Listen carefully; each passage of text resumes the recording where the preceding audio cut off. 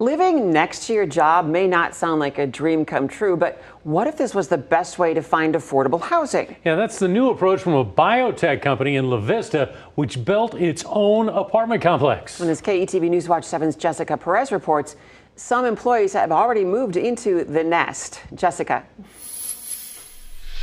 The CEO said she built the nest to help employees handle the expenses that they face. She also hopes the complex will help with the company's recruitment. Employees living at the complex say it's going to make a big impact on their finances.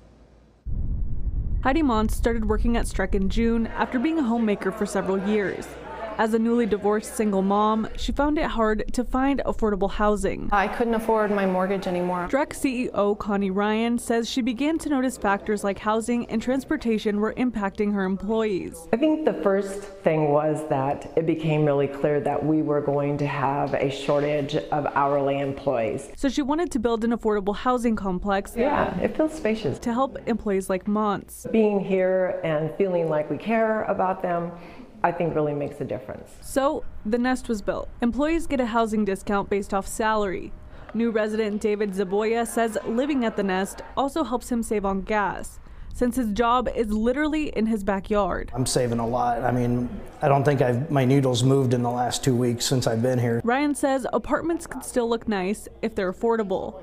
These have new appliances, cabinets, and flooring that match. Mont says her apartment has everything she needs and doesn't force her to spend every dime she has. I can save money at the end of the month. Not everything is spent on utilities or upkeep of a home. Ryan says she thinks this housing model will be attractive to a lot of people, and she sees it helping with recruiting efforts in the future. I think that we will be attractive to a lot of people that are in the hourly price range, that are struggling trying to find any type of affordable housing.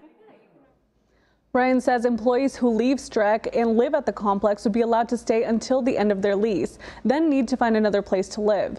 Jessica Perez, KTV News Watch 7.